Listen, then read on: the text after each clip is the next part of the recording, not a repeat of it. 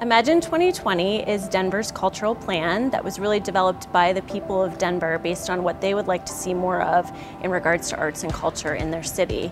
And it's based on 7 vision elements. So it provides a forward-thinking way of looking at culture in our city and ways that we can strive for more engagement in the arts.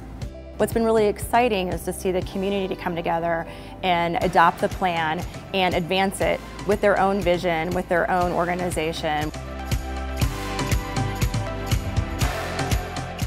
A lot of the other neighborhoods, they got their dumpsters taken away, but it was in the alleys. For these housing projects, they put them right here on the streets. We wanted to decorate them a little bit for this community, give them ownership of their own space. Wings of the City, Alas de la Ciudad, is an art piece by Jorge Marin, a contemporary artist from Mexico. It was about amplification. We got coverage here in town, but also in Mexico. Free for Kids at the Denver Art Museum is really in the same spirit as Imagine 2020. You have the major institutions, they have wide open doors, and they really want to make their offer attractive to everybody in the city. I think that is something that's very Denver. Warm Cookies of the Revolution, we're a civic health club, so we try to get people involved in civic issues, but we try to do it in ways that aren't too boring.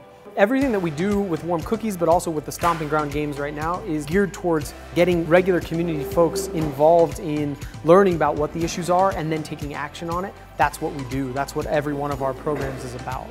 We need local creative problem solvers in order to build the kind of city that works for everybody, a city that is not just good for some, but great for all. I think Youth on Record is important to Denver because anyone can just come in here and use the space whichever way they like. You're always able to meet more people. If you need someone to sample guitar for your beat, just anything at all. There's a lot of different people who come by. And I think that's really powerful for the community. Hope Tank is a for-profit social enterprise where we sell gifts that give back. If we are going to be a city that's leading in growth, we really need to include everyone in that growth, and giving people jobs and opportunities to sell their products is a huge part of that.